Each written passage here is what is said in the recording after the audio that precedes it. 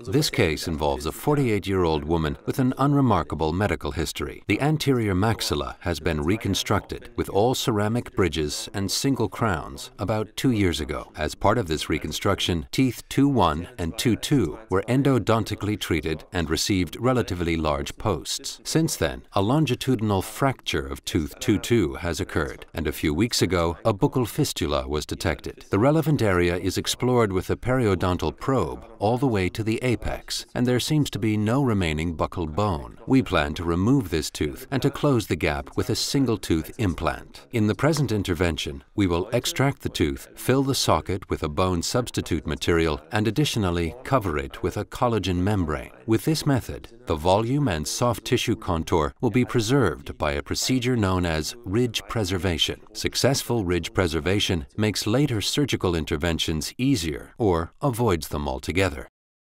With a periodontal probe, we explore the bone around tooth 2.2. The loss of the buccal bone plate is clearly palpable, while sufficient bone is still present on the palatal aspect. First, we remove the remaining granulation and connective tissue from the buccal tooth surface with a micro-scalpel blade. Additionally, any accessible Sharpie's fibers in the region are severed. For this, we use a periotome and a tunneling instrument according to Zur.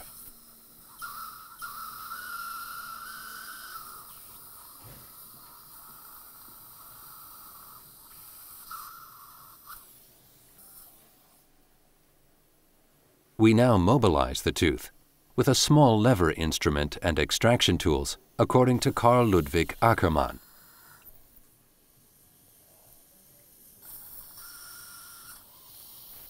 And remove it with an extraction forceps using careful rotational movements.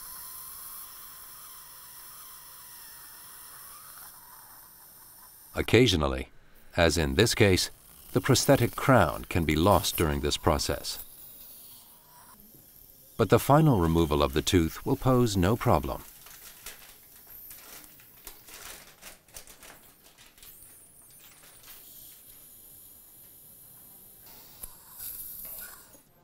Here, we can clearly see that the buccal bone plate is missing.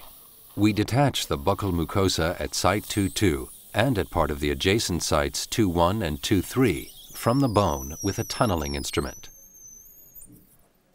This creates space for the membrane.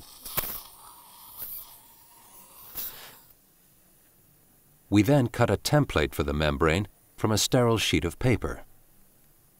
The sterile template is best cut with curved scissors. To check the shape and size match, the template is held against the outer side of the defect. In a further step, the contours of the template are refined. The membrane must overlap the defect region both mesially and distally. It should rest on the adjacent bony structures and ensure a good crestal seal of the socket. The Geistlich Combi-Kit Collagen consists of a 16 x 22 mm Geistlich Bio-Guide collagen membrane and a 100 mg Geistlich Bio-Oss collagen block, which are individually packaged in sterile blisters.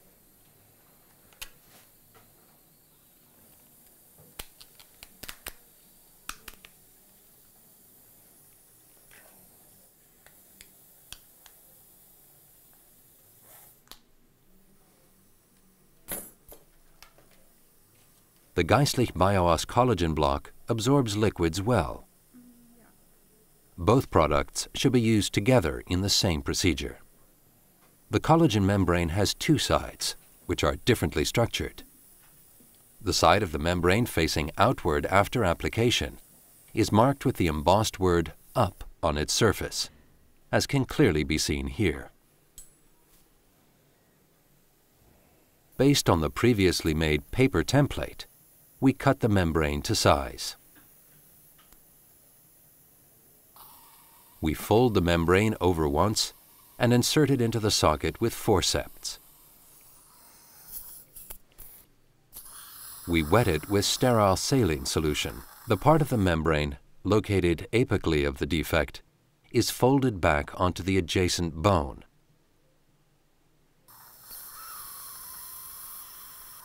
This is followed by introducing the Bio-Oss collagen block. This block consists of 90% Geistlich Bio-Oss granules. The remaining 10% are collagen, which holds the Geistlich Bio-Oss granules in the block together. This collagen has no barrier function. The barrier function is provided by the Geistlich Bio-Guide membrane. The block absorbs liquids well and is easily divisible and moldable. These properties make the introduction of the bone substitute material into the defect considerably easier. Here, we do this a bit at a time, carefully condensing each bit as we go along. We remember to check the collagen membrane for correct positioning, adjusting it if required, so that the bone defect and socket will seal well.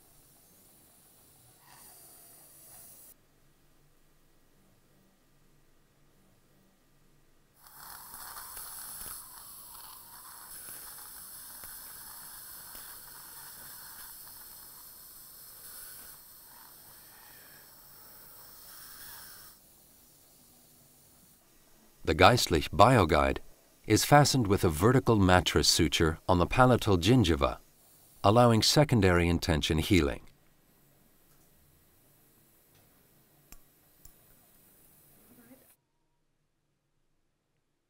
Here, we use a microsurgical Cerulean 6-0 suture.